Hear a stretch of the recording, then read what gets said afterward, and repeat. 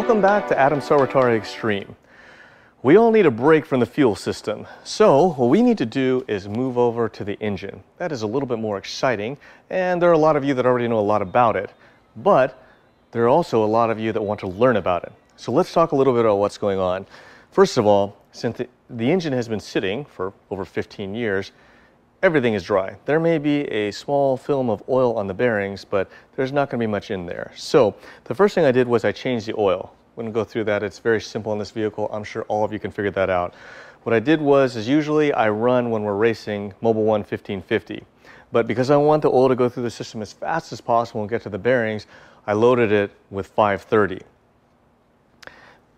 Anytime you have a race engine, the RX-7, the NSX, we always prime the system. Now the advantage to an external dry sump pump like the NSX is we can turn it with a hand wrench and oil the system and fire. The RX-7 still uses a factory oil pump, so we have no way to access it. So anytime any engine is sitting and it doesn't have an external pump, what I recommend doing is disconnecting the ECU, pulling the spark plugs, because even if you don't light it off, you still have compression. So if you pull the plugs, you reduce the load. And we'll kind of go through all that right now, and then we'll compression the RX-7 engine and see what condition it's in. And I have not compressioned it, so I don't know. As you know, we turned it over and everything went fine. Now a lot of you with a lot of experience are probably asking yourselves, or at the time were asking yourselves, why didn't Adam just compression it then? Well, two reasons. One is the battery was completely shot, so I had to order the special dry cell battery that it uses. Yes, in the newer cars, the new way, lithium ion is the way to go, but we're kind of just restoring the RX-7 to the way it was. So I had to get the same exact Odyssey battery, which was cutting edge at the time. But for all of you that are building all these project cars that want the best stuff, and I even plan to do it to all my cars, lithium ion with the internal regulator is a huge weight savings. So the other issue that I came across was the starter didn't work.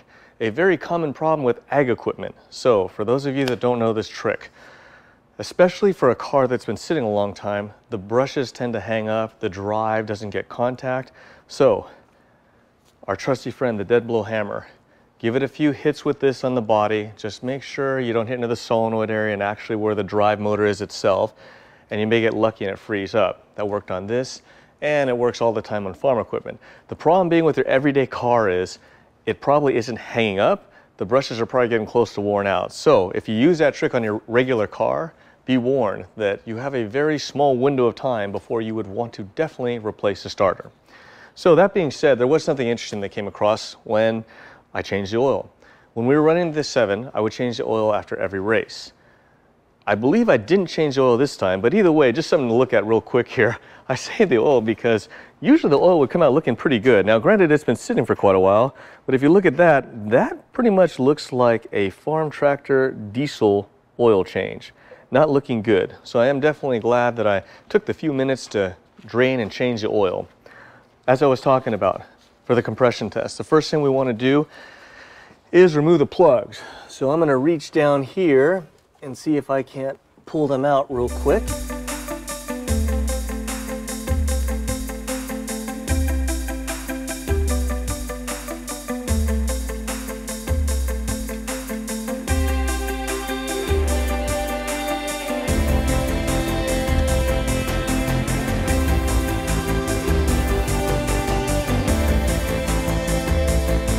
Okay, now that the plugs are out, what we'll do is clean up just a hair here because we're going to the interior, and I always try not to mess anything up. I'll need to go ahead and unglove. In any which way you want to do it, I prefer to just disconnect the ECU, which, in case you didn't know, this car runs on an M4 Motec. I'll disconnect that. That way there'll be no ignition running. Okay. And also fuel pump, everything. Okay, so we'll go ahead and pick it up, take a quick look here. Here it is. I'll slide the boot back. It has been quite some time since I've removed one of these.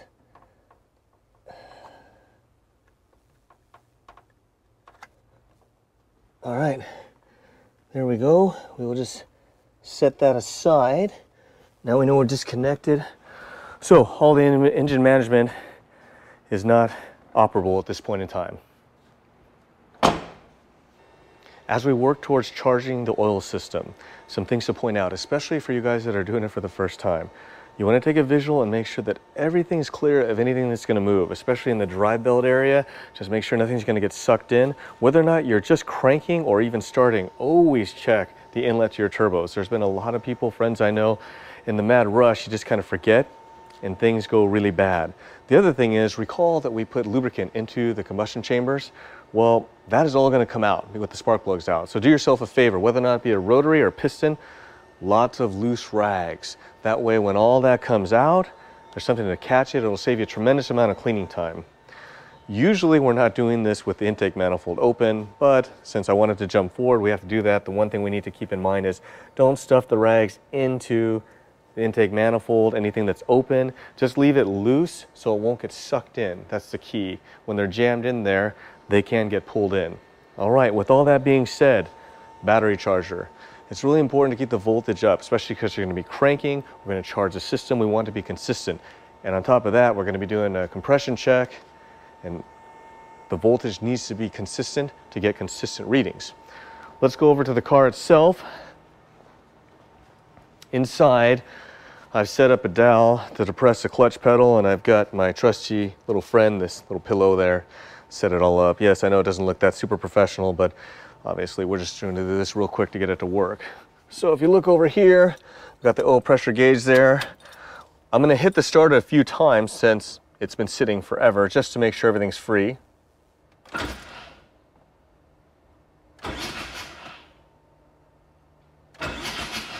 Okay, everything seems good. Let's go ahead and crank it and see if the system will charge. There she goes. All right, we have good oil pressure. So we'll shut this system off. And what I'll go through now is what we need to do to prepare to do the compression check. It's pretty obvious the main thing you're going to need to do the compression check is a compression tester. As always, I typically use a snap-on. But to be honest with you, you're just reading pressure. These are pretty pricey, so you can pretty much get away with using any one that works for you. It just needs to be fairly accurate, especially on the rotary. It's really the trained eye, and you'll see when we do the test what you're looking for, and I'll explain that to you. But what you want to do is, when you're testing a piston engine, the compression tester always has a Schrader valve. Okay, so as it pumps, it builds pressure. When you're going to do a rotary, you need to remove it. That way you're reading each combustion chamber individually. Remove it, set it aside. For ease of operation, this goes in on its own, and then quick disconnect coupler for the gauge itself. What we need to do on the 7, or any rotary for that matter, with 13B, you want to put the leading plug in, which in this case would be the lower plug. If you have any question on that, it is indicated on the rotor housing. So you put that plug, snug it down so it seals. Then your compression tester goes on the top. And we'll go ahead and move to do that now. Okay, let's pull the rags out that helped us from making a mess. And with that, everything is looking pretty good. All right, so we'll take the leading plugs and send them back in.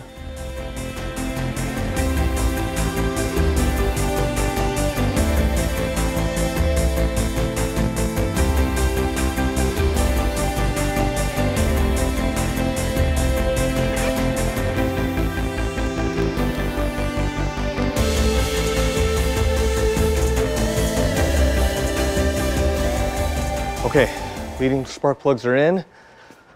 We'll go back over here. We'll grab the attachment to put in the trailing.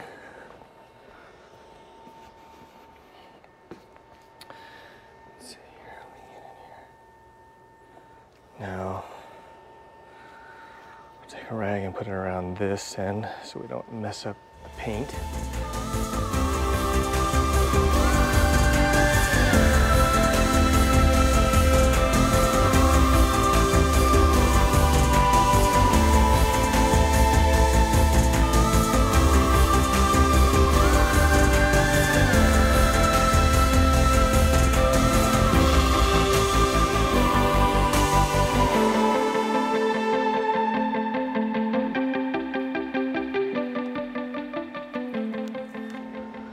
Okay, all right, let's grab the compression gauge.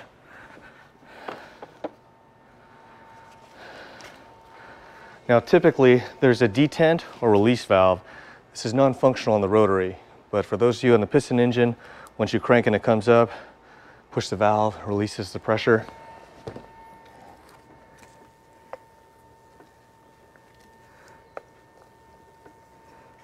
Careful with the gauge, we'll just slip it down right in here, hook it up, wipe it clean first.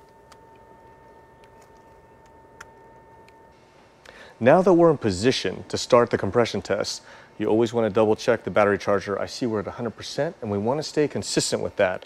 Now, as I explained before, the trained eye and the rotary, the difference being is that each pulse as a rotor comes by is measured on the gauge. So the main thing you're looking for is consistency. Now, I can't recall exactly how much compression this engine was making because it's been 20 years ago, but I can tell you that if you see the pulsing coming up and one is lower than the others, or two is lower, that's a good indication that we've hurt something.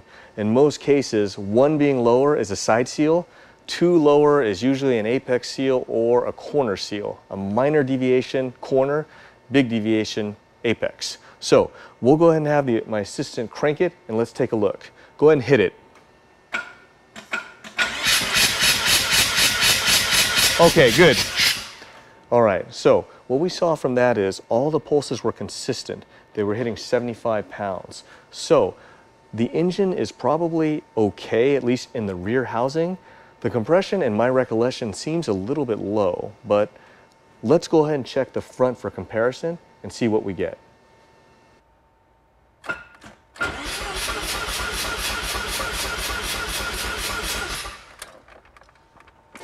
With the compression tester hooked up to the front housing, we're ready to give it a whirl. Of course, we want to confirm we've got 100% on the battery. Actually, I let it sit there a while to make sure it's topped off. So now we'll do the same thing. We'll go ahead and run it and see what it does on the gauge. Remember, what we're looking for is even pulses. Hit it.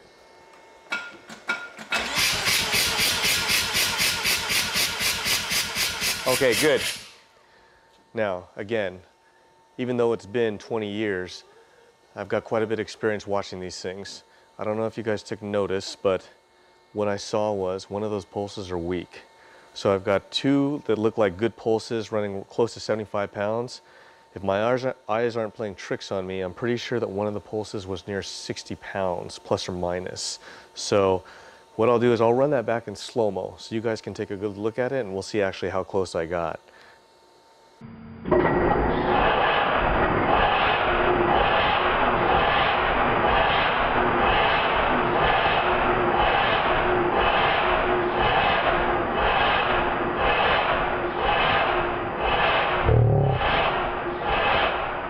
All in all, it's been a very good day. I'm really excited because we actually got to run the compression test, which I know, just like you guys, I did want to see what the results would be, but I did have to rectify the other issues. And on top of that, I'm sure most of you probably heard, it sounds like I'm losing the starter solenoid. So that, of course, is more work. And when I was down there hitting the starter with a dead blow just to make sure it would run, I did notice also that the lower bolt is stripped. So, B is for budget. You know what I'm talking about, and I know you love to hear all these great things. Unfortunately, misery loves company, and that's how these things go.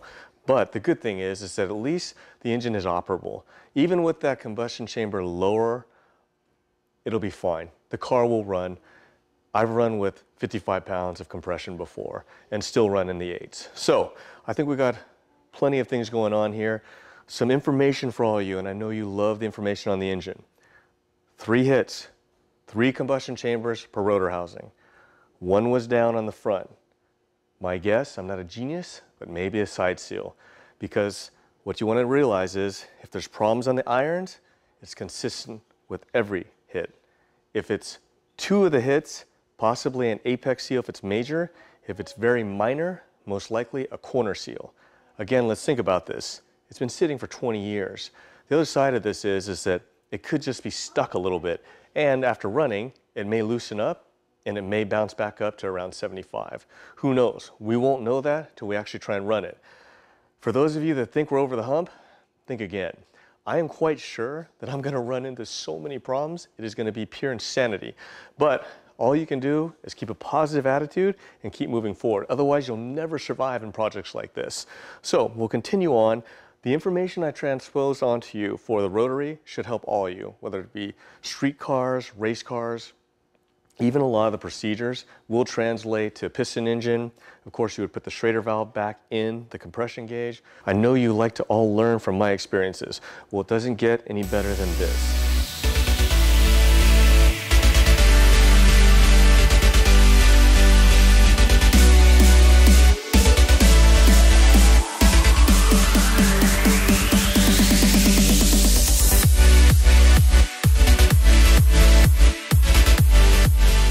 So, on that happy note, for all of you that stayed to the bitter end, I have some good news. I had a chance to have a conversation with Christian, and he is moving forward to do an interview with me. He's just trying to figure out how it fits into his channel, and he's going to handle that information that comes from when I started racing to when I stopped. Now, Rami, the rest of you that have been on me to give you that special video on what I've been up to after I've been racing, here's your opportunity. Comment below with your questions and I'll handle that here on my channel. I will put together a video just for you guys fielding your questions on what I've been doing since I finished racing. And hopefully that will satisfy and take care of all of you. So on that happy note, I'll see you all next time.